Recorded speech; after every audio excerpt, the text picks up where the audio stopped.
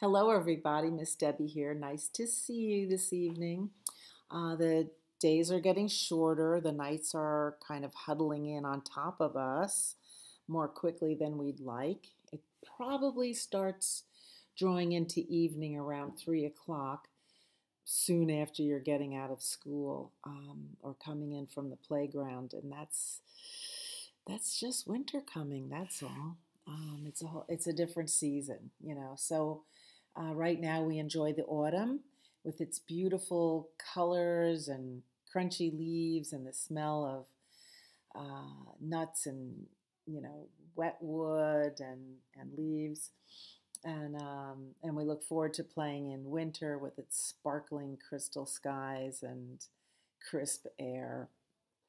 But right now we have a nice, warm, cozy story time, bedtime story time, to kind of push you off into your dreamland and settle you in from your lovely day. So let's get started. Hello, everybody. How are you? How are you? How are you? Hello, everybody. How are you? How are you today? I hope you're fine. I hope you had a wonderful day. I had a pretty good day. I worked and I had 2 nice walks with my doggy, and I had a nice supper, so I'm ready to snuggle into bed right after you do. I like my bed. I like hug and kiss my pillow when I crawl into bed. All right, so let's start with our little finger play song. It's called Where is Thumpkin? Where is Thumpkin? Where is Thumpkin? Here I am, here I am.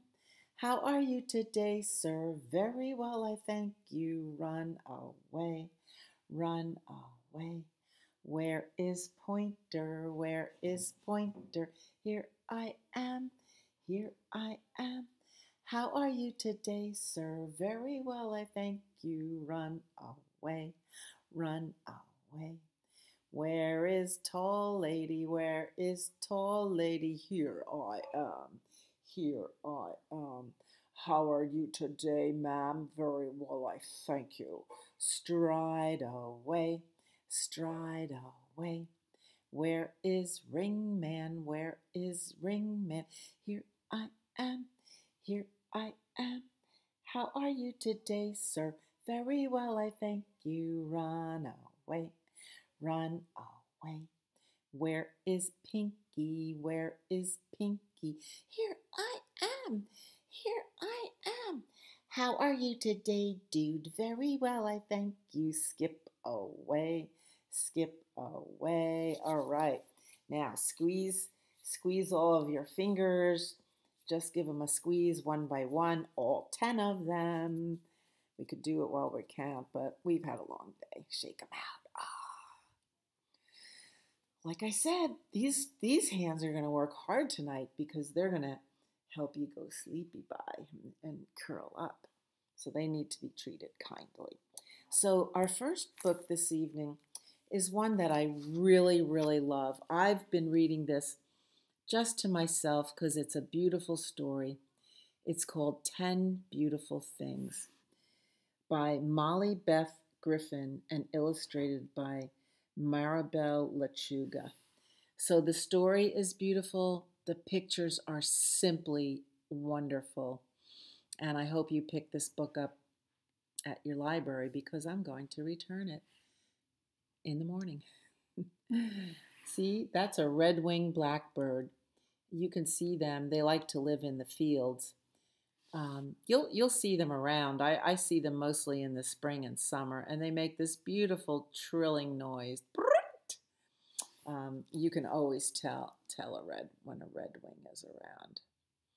10 beautiful things. So we don't know what's going on in this story, but somehow a little girl is alone, and she's going to live with her grandma. So here is Grandma packing the suitcase on top of the car, and the little girl is just sitting with her stuff.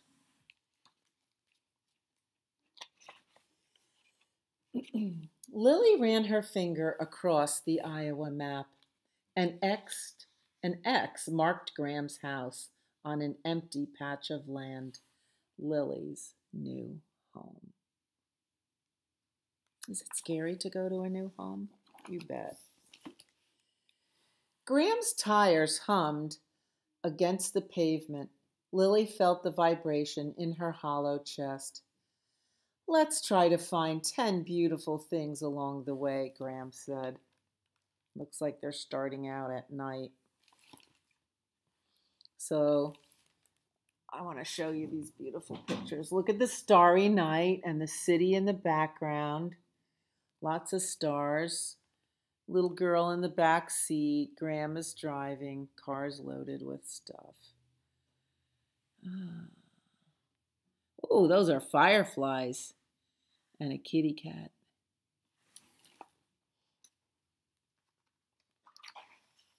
Lily turned her eyes to the window. There's nothing beautiful here, she said. She struggled to fold the map so it nestled just right. You'd be surprised, Graham said. And sure enough, at that very moment, the sun broke over the long horizon. Lily gasped. There's number 1, she cried. Right you are, Lily, said Graham.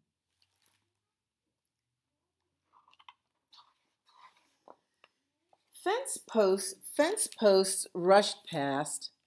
Graham flipped on the radio, trying to fill the silence.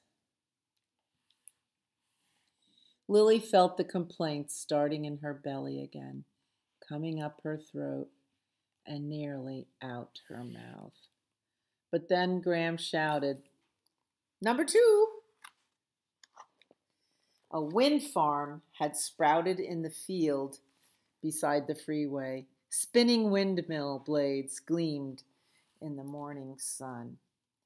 Did you ever see a bunch of windmills? Oh my gosh, it is so beautiful. They are so awesome. I hope you get to see them. I don't know if there's any in New Jersey. Pennsylvania, yeah. Oh, there's that red wing.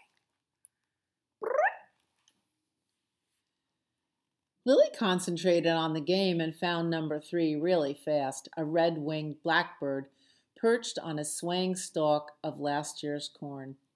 It was dark and bright all at once, its beak open wide in a song they couldn't hear. Later, Graham signaled and turned the car onto a smaller road. 2 more highways to go, she said. Lily popped a handful of crackers into her mouth, but food didn't fill up her hollow places. Graham cracked her window, and in rushed air and sound and cold. What do you think the sound of the geese make? Honk, honk. They crossed a bridge, and Graham chose number 4, the gurgly sound of a melting creek. Lily dozed off. She woke up when Graham tapped her knee and pointed out a falling apart barn. That's not pretty, Lily said. That can't count. We're not looking for pretty. We want beautiful, said Graham. So it stood, halfway to 10. At a rest area, Lily bounded out of the car while Graham stretched her creaky body. Lily picked number 6. The smell of mud, she said, inhaling. Graham shut her eyes and nodded slowly. It's earthy and rich, she said. I'd never really noticed. I'll bet you could smell mud right now in this beautiful season of ours. Lily breathed in the mud smell and focused on just that. It poured itself into some of the empty spaces in her. Back on the road again. On the road again. Sounds like a Willie Nelson song. Back Back on the road again, the car seemed smaller. The humming in Lily had stopped, but her legs wanted to sprawl and her stomach was getting queasy. We're on a roll now, Graham said, and she was right about that. 7 and 8 were easy. A cloud shaped like a swan and a little brown calf that trotted beside the fence. Miles and miles later, they turned onto their last road and the clouds began to draw close. The sky grew dark, the earth rumbled. Suddenly, the air exploded in bright flashes. Cloud banks traded lightning back and forth, showing off. Wow, an awesome storm that you can see across the flat land. Number 9, Lily whispered. There was no room for other words. The storm took up the whole world, and it filled Lily up too. She was here with Graham, and for a whole minute, that was all that mattered.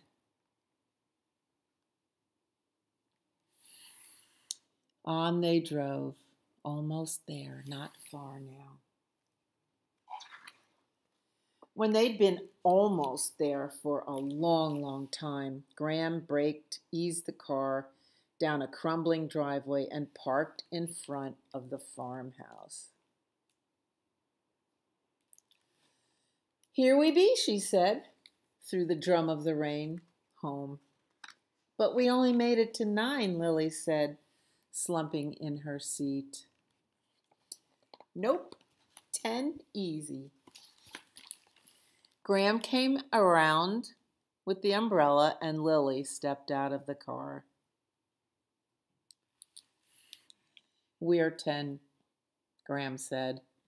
Lily sank into her familiar hug.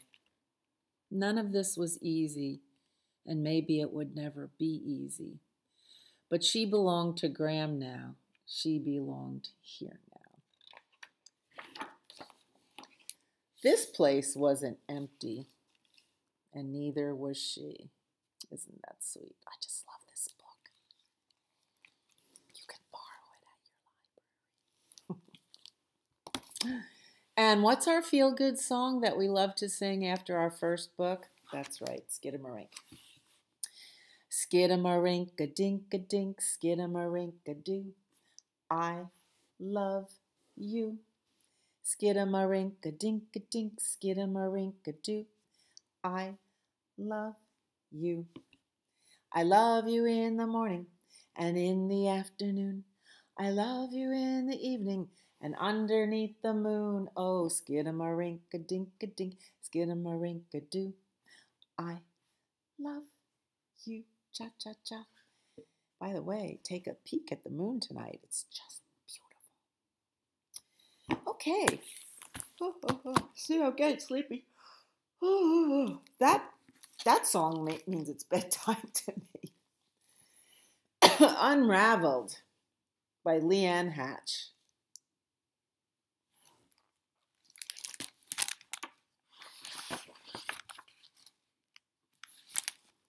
Here's a little baby wrapped in a bunting. The bond was instant. Look at that little baby with his blanket.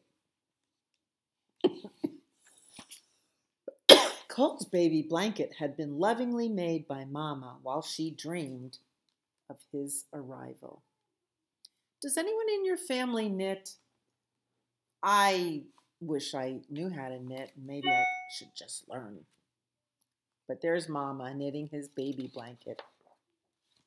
Right from the start, Cole adored the softness of the yarn and the feel of the textured edges between his tiny fingers. Aww.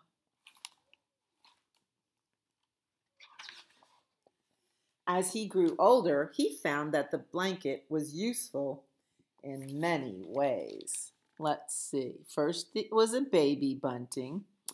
Then he would sit on the blanket and play with his toys. And then Mommy would play peekaboo behind the blanket, and then he would be a ghost. Then he could carry all his toys and the cat on the blanket, and it became a tent that he could play under. He could put the blanket over his head while he was quietly reading a book, or he could tie it around his neck while he pretended to be a superhero. Cole and his blanket were inseparable.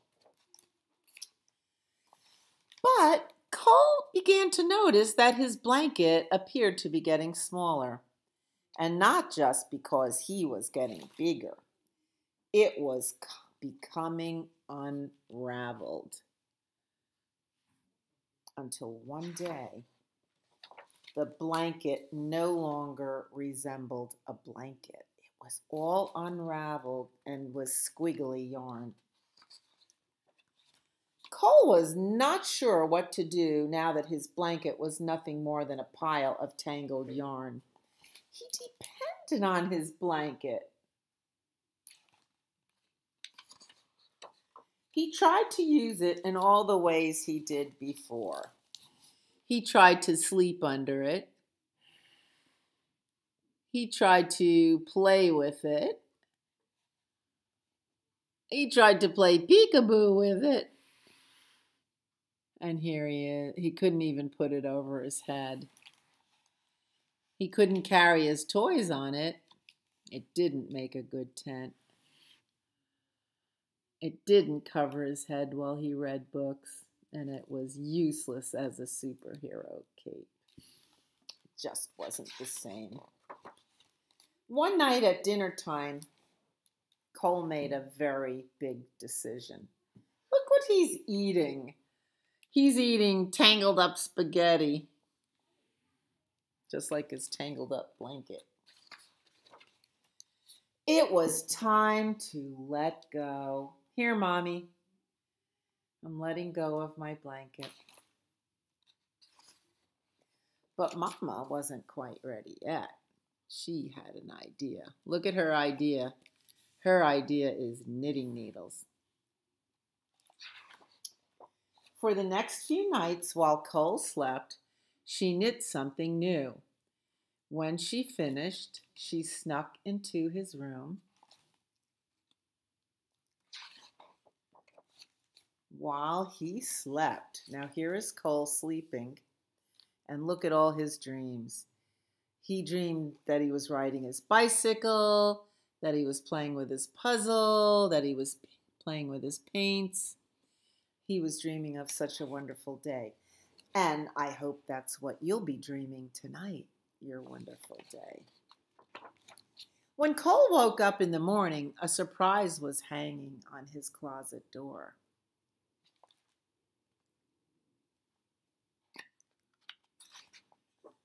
It was soft with textured edges. And it fit just right. Ooh, look at he's feeling how soft it is. The bond was instant. The blanket has a new life. The end. Just love that book. You can borrow this because I'm returning it. It'll be on the new bookshelf in the children's room. Oh, gee whiz. I have another story, but I think it's getting close to getting ready for bed.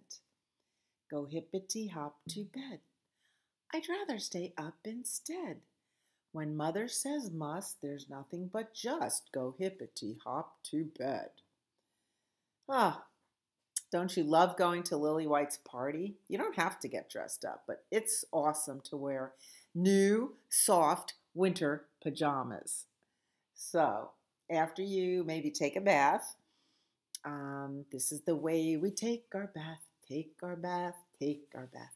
This is the way we take our bath before we go to bed. This is the way we comb our hair, comb our hair, comb our hair.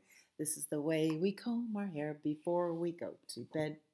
This is the way we brush our teeth, brush our teeth, brush our teeth. This is the way we brush our teeth before we go to bed. This is the way we blow a kiss, blow a kiss, blow a kiss.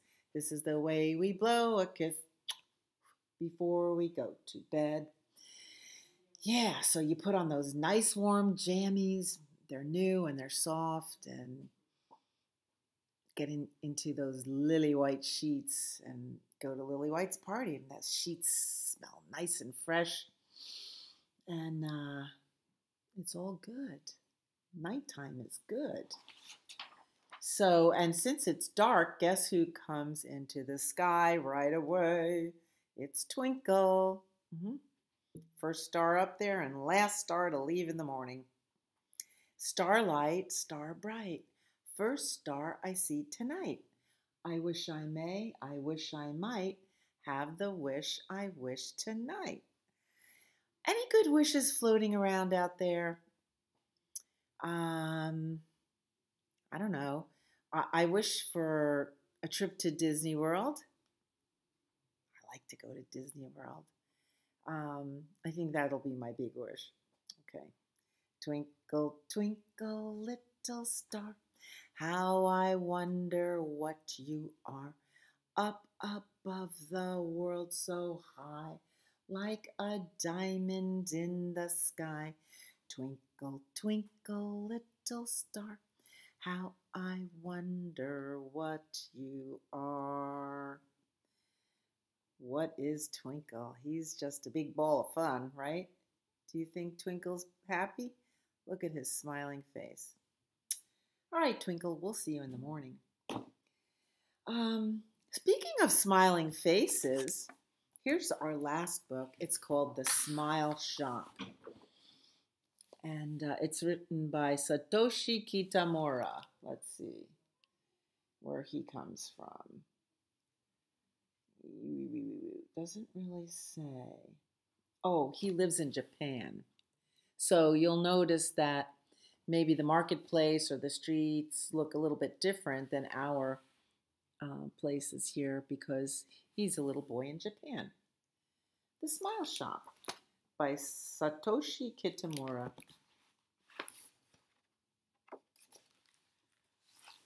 And here's the little boy.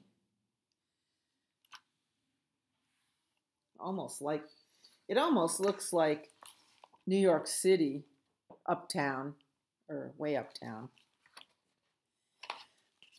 I'm so excited, the little boy said. I have saved all my pocket money, and today I'm going to buy myself something for the very first time. Isn't he cute? He's got a pocket full of coins. He's going to buy something for himself. The market is very busy. Now look at this marketplace with all these people. Everyone is looking at something. They're not looking at each other at all. They're either looking at their feet where they're walking, or the baby in the stroller, or at their telephone in their hand, or something over their shoulder. They're not looking at each other. There are so many shops and stalls with such wonderful colors. There's the fruit and vegetable shop, and tempting smells. Wonder what that is. That apple pie looks tasty. That's the bakery. I wonder which clock is telling the right time in the clock shop. Oh, what a beautiful little boat in the toy store. It's quite expensive, though. This book seems really interesting. He's in a bookstore. Look at all those books. You can borrow books for free at the library. Wow, I can make a sound on this horn. That's in the instrument store. I like this hat. It suits me head to toe. So let's see. It looks kind of like an antique type of whatnot shop with old things. But the hat does look cute on him. Now I must decide what to buy. So here are all the people in the marketplace, and take a look at this person on the skateboard. Do you think it's really wise to be skating on the sidewalk in the middle of such a busy downtown? And all of a sudden it happens. He crashes into the little boy. What? Oh no! My money has fallen down the drain.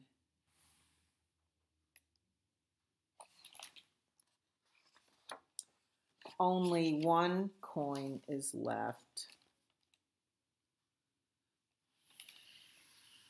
I haven't enough to buy anything now.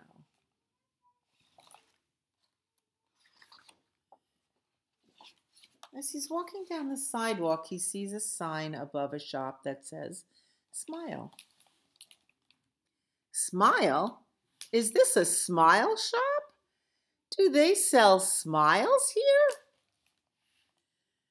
A smile is probably what I need, although I don't feel like smiling. He went into the shop.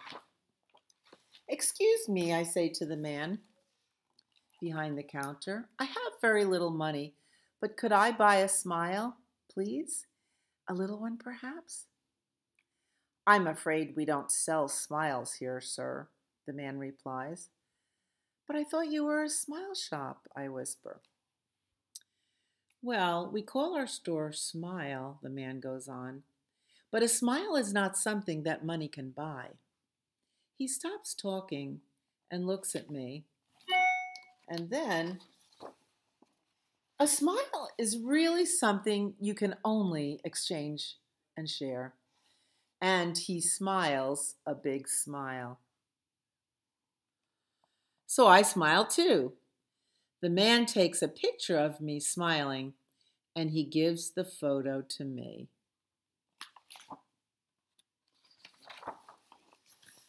We exchange smiles again and wave goodbye.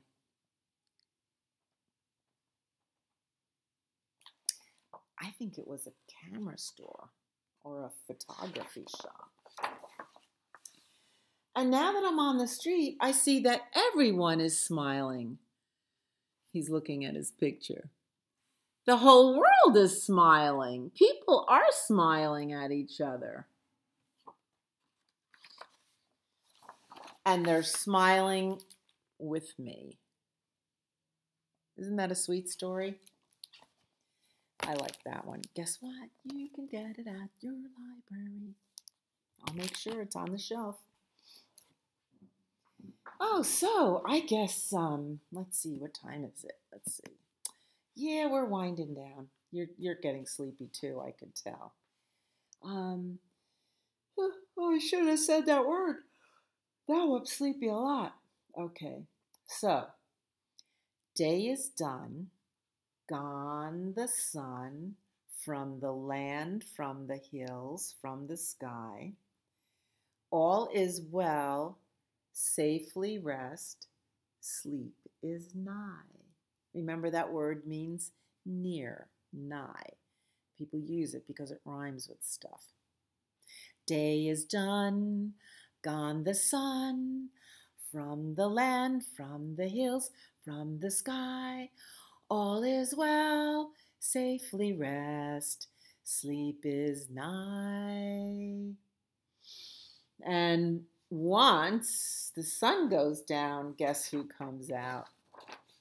Wee Willie Winkie. I don't know why. His name is Willie. That's kind of a nickname for William. Wee means a little boy, little. Wee, a wee thing. He's a wee thing. Wee Willie Winkie.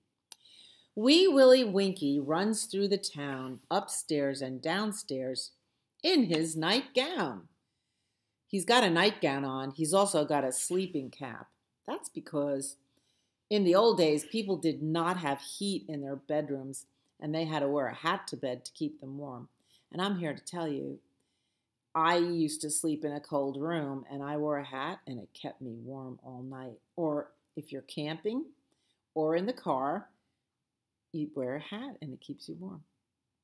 Wee Willie Winky runs through the town, upstairs and downstairs in his nightgown, peering through the windows, peeping through the locks.